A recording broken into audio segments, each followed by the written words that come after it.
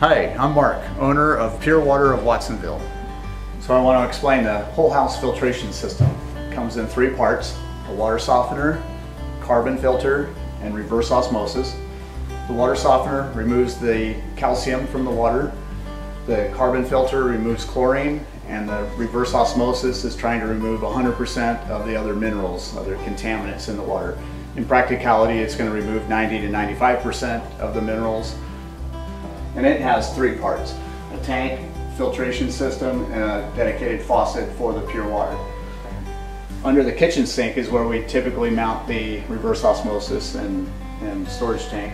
The filters and tank can be up to 20 feet away from where this faucet is. So it's possible to mount the tank and filter in the basement or in the garage and run the pure water line to your kitchen, freeing up some space under the sink if that's an issue. There's other faucets with different styles and finishes to match your kitchen faucet.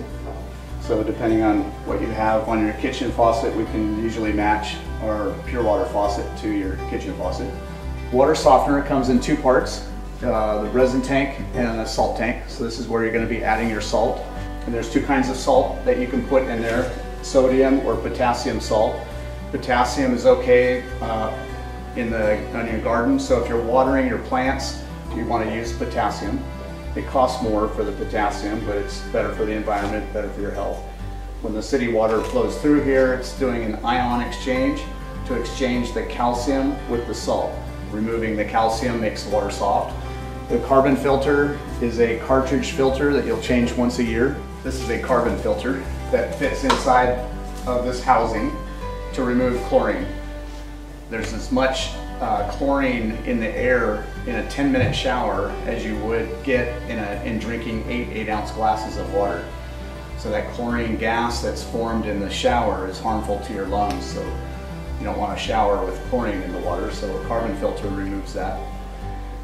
So these 3 parts solve 90% or more of the problems in our area. If you have other minerals in the water, say you're on a well or there's some problem with the plumbing where you're seeing red or black stains or a smell in the water, then you may need some filtration before we get to the whole house filtration system.